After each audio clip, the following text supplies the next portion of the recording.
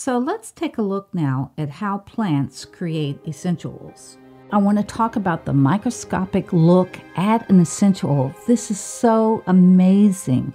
In the images that I'm going to show you is the different structures in a plant that is responsible for producing the essential oil. We're going to be looking at these microscopic images of the different structures in a plant that are responsible for producing the essential oil. Now, these following images and some of the text that I'm going to be reading to you are excerpts from a book that have been adapted called The SECRETORY Structures of Atomic and Medicinal Plants. This is a review and atlas of micrographs. Now, the oils are created within the oil glands, and these can be divided up into three categories. The first category is ducts. Now, we find these in the seeds, the woods, the bark, and even in the resins, which form into small little channels. The second category is the secretory cavities, which form within the structure of a leaf or flower. And these are very tiny oil glands. And the third category is the glandular trichomes, and these are found on the outside of the leaf. On an orange tree, the leaf contains tiny little glands, which are where we get petitgrain essential oil from. And you might see that there's very tiny little ducts. If you can hold up the leaf to the light, you could see these. And that's in fact where it gets its name. The simplest structure consists of one single cell, and these leaves that I'm showing you here is of a magnolia, and they are individually cells that produce the essential oils, or the constituents of the oils, I should say. And so the plant structure is quite simple, and that the oil is sampled in the vacuole of the cell, and it's equipped with a membrane. And these cells are isolated and have another internal cellular structure within the cells around it. We see this biosynthesis of all the constituents of the essential oil that is taking place in the placids, which is the same type of organelle, or the chloroplast, and the cytoplasm of an oil-producing cell. In this picture here, we're looking at this plant, which is the eucalyptus.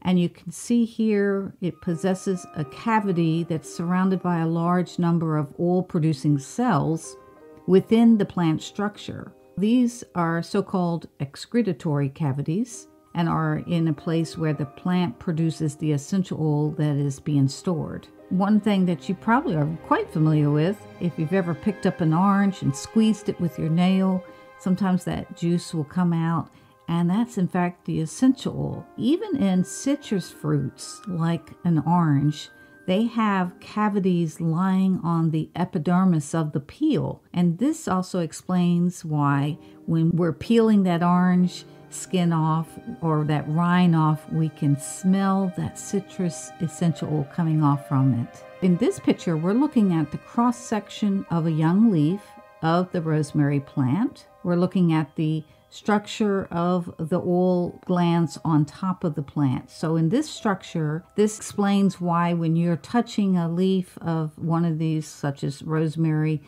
the essential oil is going to be released. Even plants like lavender that has even been dried or squeezed, there's that chance that you touch it, you're going to get some of that essential oil on you. It's going to be released from the glands. In the LABIATE family, these are all sorts of flowers that we're very familiar with, such as lavender.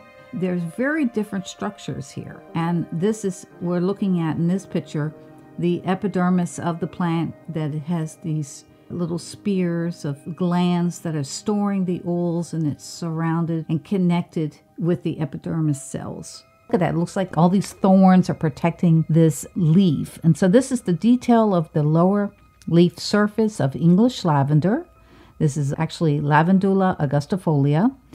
And it's showing you the secretory gland that's been surrounded by the trichomes. And this will help trap this layer of air surrounding the leaf. So it actually helps reduce the transpiration or the water loss of the plant. This picture has been magnified 960 131 times.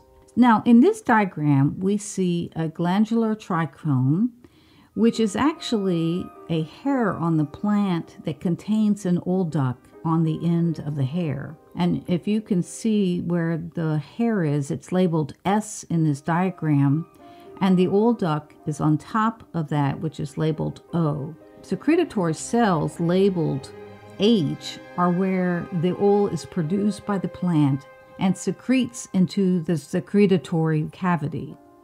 Now in this diagram here, we do see a side view of the breakdown, and right here we're looking at where it says stalk cell. This is in fact where the oil is produced, and then it moves up into the subcultural oil storage cavity. We find that stems and flowers of these flowering plants are also littered with all of these types of glands. In this next picture we're looking at, this is a cross-section of a pine needle of a carnivore. And so this has quite a bit more complex structure with the secretory ducts. So this, you can see the channel-like structure that's throughout this in all carnivores. And this ducts is making a connection from the root of the tree all the way up to the leaf, the flower, and the fruit. In this image, we're looking at the magnification of ducts in wormwood. Now, if you can see here, there is actually one side, the left side, you're seeing an old development of a small lumen, and then on the other side, we're looking at the right side here, and we can just see that it has yet been reached the full stage of a lumen.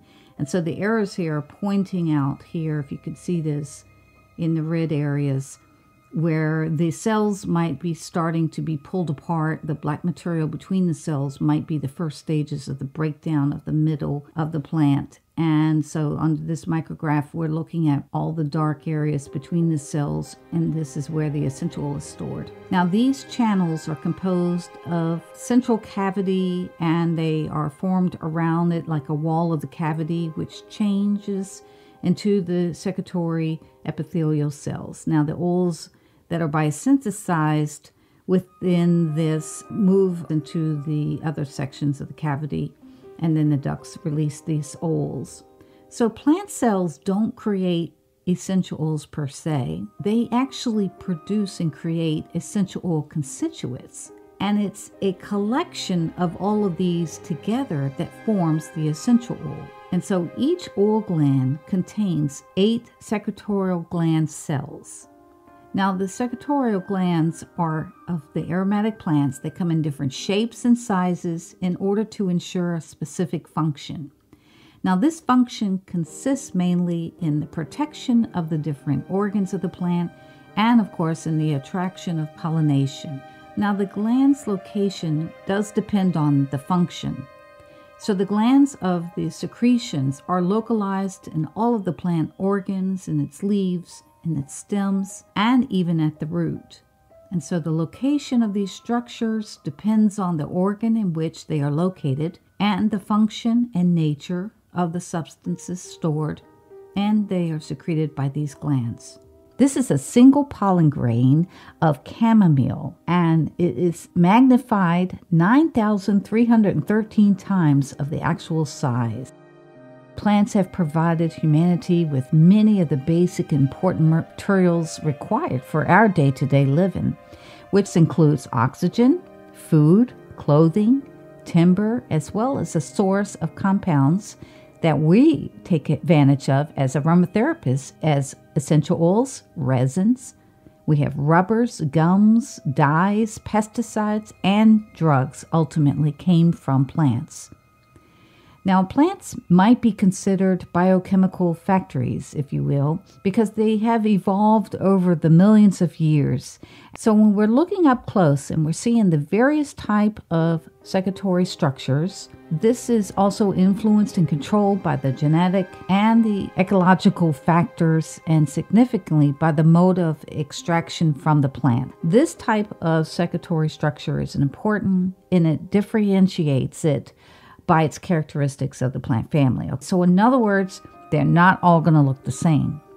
When we look at the microscopic investigation of a plant structure, it's important for us to look at the complex biological research process, and this is going to include the plant growth and the development, the genetics, and its breeding. So let's look now at clary sage, which is a glandular trichome with its short hair and the duct of the oil on top. This particular photo is magnified 752 times of its actual size. Isn't that amazing? So plant chemicals are classified as primary and secondary metabolites. The primary metabolites are biochemicals that are essential for the plant growth and survival. We are going to be paying more attention to the essentials, of course, which are complex, volatile mixtures of certain secondary plant metabolites. There's a wide range of species. You have your annual plants, your biannual plants, your perennial herbaceous plants. You've got your evergreen. I mean, there's just so many varieties in trees. These are all producing essential. The ecological and the evolutionary role of this has changed over time.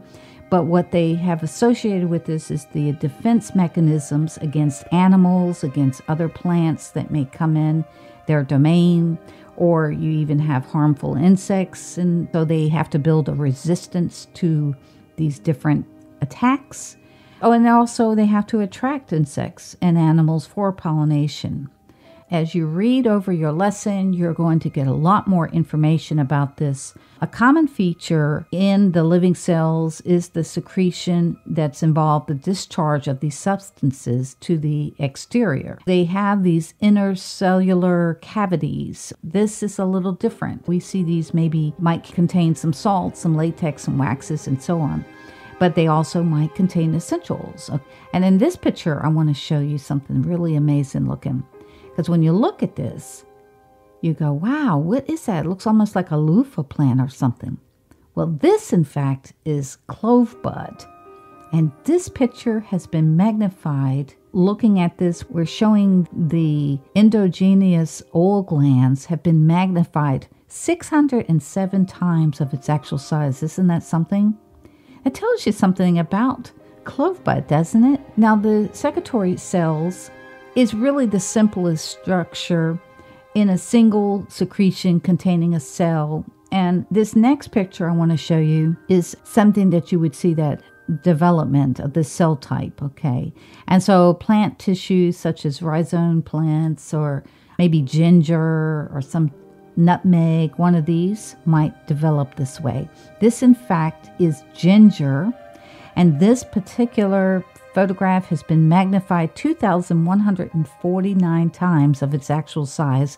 And this, you're looking at the actual ginger essential oil. There are secretory cavities. Now, these cavities are more or less spherical structures. They can be formed in two ways. And so we're looking here at a soft plant tissue where it's composed of a thin cell wall, usually right on the surface of the plant. And you can actually see in this next picture, Roman chamomile. If you see those little white little sacs there, the upper leaf structure of Roman chamomile here has been magnified 417 times of its actual size. And you can just see those little pockets that contain the essential oil.